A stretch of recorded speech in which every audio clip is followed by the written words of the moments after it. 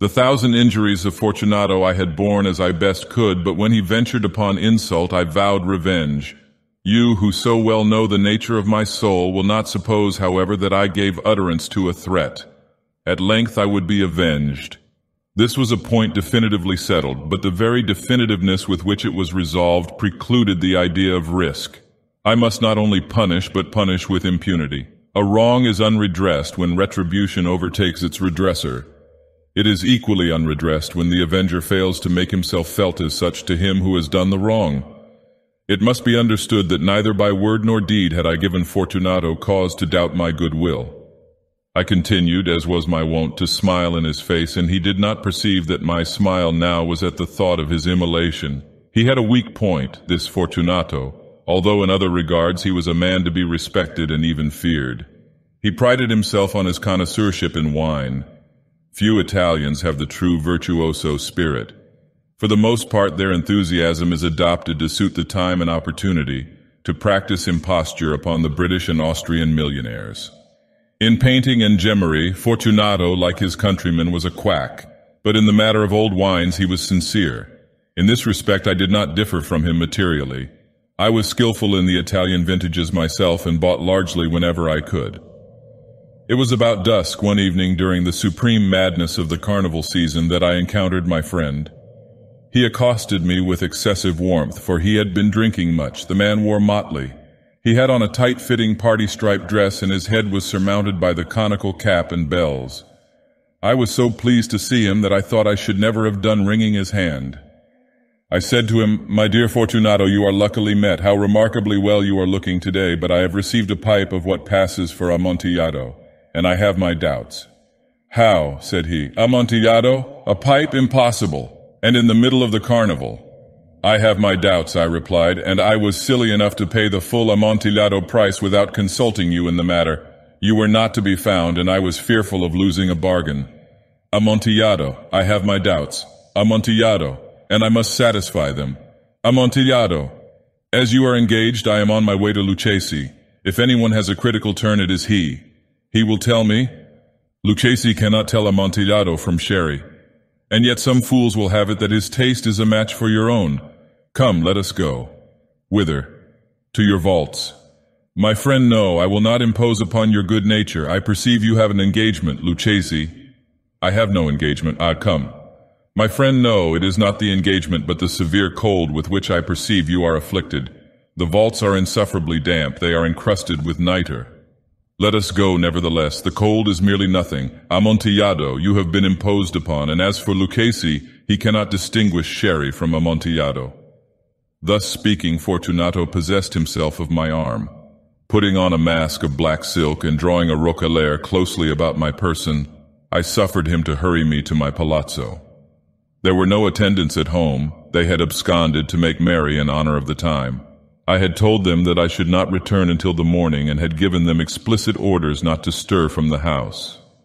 These orders were sufficient, I well knew, to ensure their immediate disappearance, one and all, as soon as my back was turned. I took from their sconces 2 flambeaux, and giving one to Fortunato, bowed him through several suites of rooms to the archway that led into the vaults. I passed down a long and winding staircase, requesting him to be cautious as he followed. We came at length to the foot of the descent and stood together on the damp ground of the catacombs of the Montresor. The gait of my friend was unsteady, and the bells upon his cap jingled as he strode. "The pipe," said he. "It is farther on," said I, "but observe the white webwork which gleams from these cavern walls." He turned towards me and looked into my eyes with 2 filmy orbs that distilled the rheum of intoxication. "Nitre?" he asked at length. "Nitre," I replied. "How long have you had that cough?"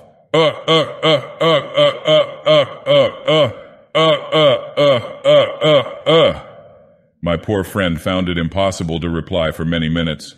"It is nothing," he said at last. "Come," I said with decision, "we will go back. Your health is precious. You are rich, respected, admired, beloved. You are happy as once I was. You are a man to be missed. For me it is no matter. We will go back. You will be ill, and I cannot be responsible. Besides, there is Lucchesi." "Enough," he said. "The cough is a mere nothing. It will not kill me. I shall not die of a cough." True, I replied.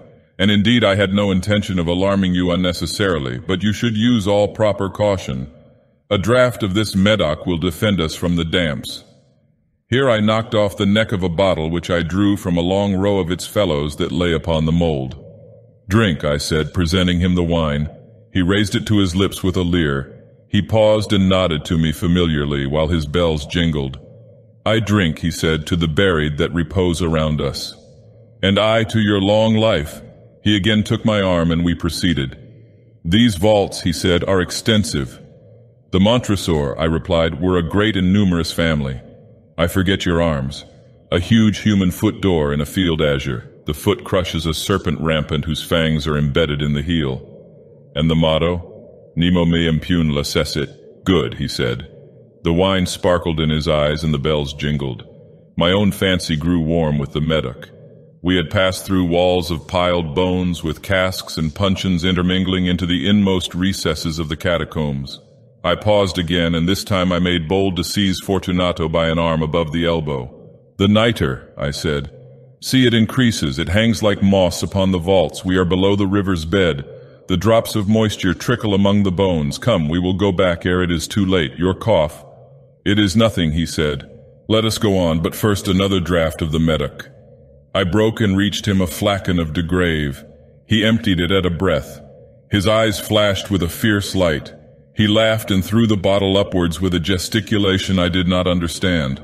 I looked at him in surprise. He repeated the movement, a grotesque one.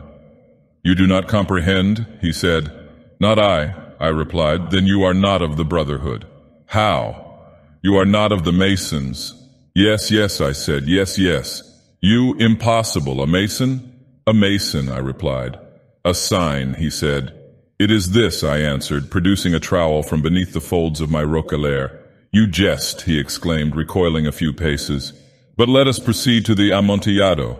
"Be it so," I said, replacing the tool beneath the cloak and again offering him my arm. He leaned upon it heavily. We continued our route in search of the Amontillado. We passed through a range of low arches, descended, passed on, and descending again, arrived at a deep crypt in which the foulness of the air caused our flambeaux rather to glow than flame. At the most remote end of the crypt there appeared another less spacious. Its walls had been lined with human remains, piled to the vault overhead, in the fashion of the great catacombs of Paris. 3 sides of this interior crypt were still ornamented in this manner. From the 4th, the bones had been thrown down and lay promiscuously upon the earth, forming at one point a mound of some size. Within the wall thus exposed by the displacing of the bones, we perceived a still interior recess, in depth about 4 feet, in width 3, and height 6 or 7. It seemed to have been constructed for no especial use within itself, but formed merely the interval between 2 of the colossal supports of the roof of the catacombs, and was backed by one of their circumscribing walls of solid granite. It was in vain that Fortunato, uplifting his dull torch, endeavored to pry into the depths of the recess. Its termination the feeble light did not enable us to see. "Proceed," I said. "Herein is the Amontillado. As for Lucchesi—" "He is an ignoramus," interrupted my friend as he stepped unsteadily forward while I followed immediately at his heels. In an instant he had reached the extremity of the niche, and finding his progress arrested by the rock, stood stupidly bewildered. A moment more and I had fettered him to the granite. In its surface were 2 iron staples, distant from each other about 2 feet horizontally. From one of these depended a short chain, from the other a padlock. Throwing the links about his waist, it was but the work of a few seconds to secure it. He was too much astounded to resist. Withdrawing the key, I stepped back from the recess. "Pass your hand," I said, "over the wall. You cannot help feeling the nitre. Indeed, it is very damp. Once more let me implore you to return. No? Then I will positively leave you, but I must first render you all the little attentions in my power."